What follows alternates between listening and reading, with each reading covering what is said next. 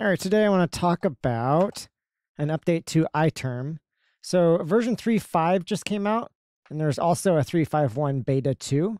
And this had some interesting features, notably being able to use your own local model when it comes to the AI features. So that's what I want to take a look at primarily in this video, and then I'll touch on a few other improvements as well.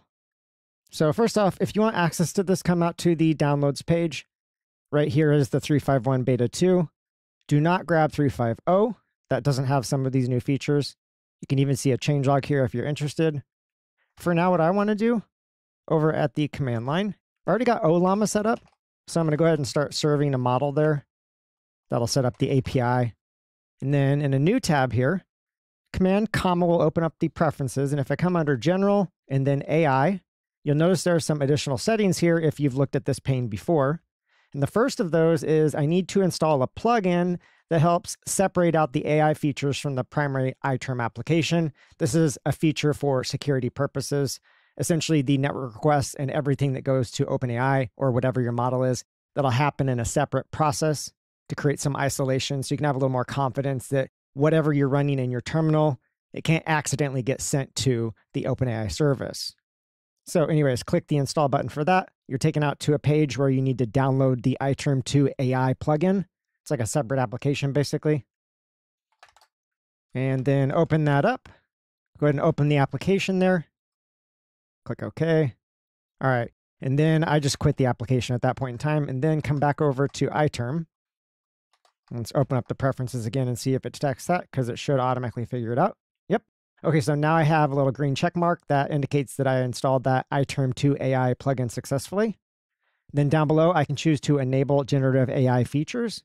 And then I need to put in an API key. In this case, I'm going to be using ollama locally, so whatever works here, just put something in. And then down below, instead of picking one of the models out of this list, put in a model that you have available in ollama. So for example, I can list out my models here. You can see I have llama3, code llama, etc. So I need to use one of those models here in the preferences.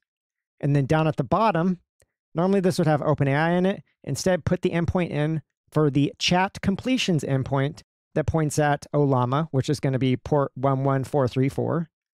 So essentially, I'm overriding the URL and the model.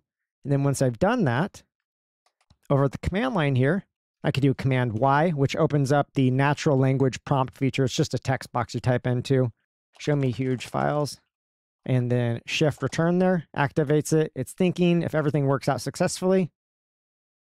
It can take a few seconds the first time to warm up the model to load it. All right, so I get back a response. And if I come over to my other tab where ollama is running, you can see we now have a 200 OK down below. So if I come back here, I can do Command Y again. Docker nginx, Shift Return. And then because I had the composer opened up, which is a new feature, it looks like it just closed it instead of opening it with the new response. So let's do that again, Command Y. Shift Return. That should open up what's known as the composer, where you can type out a command before running it. All right, so there is the suggested command. And if I come back over to ollama, you can see we've now had 3 different API requests. So I'm definitely hitting that API locally. All right, so now I come back and in the composer, I could change the command. Yeah, maybe I want to do something like free space here. And if I hit Command Y again, that should run it through the API, give me a new response. Once I'm done and I like the command, Shift Return will accept it and then run it. And right now you can see this purple box around the command shows that it's selected, which is a new feature in 3.5.0. And if I want to select the output of the command, by the way, this is a new feature in 3.5.1. If I use Command, Shift, and click, it'll select the output of that command. So that's another new feature in 3.5.1. So I could copy this and paste it somewhere else. So yeah, that is a gist of the overview of the 3.5.1 beta 2 release of iTerm2. Again, the prominent feature is that under AI, you can plug in a different model as well as a different endpoint.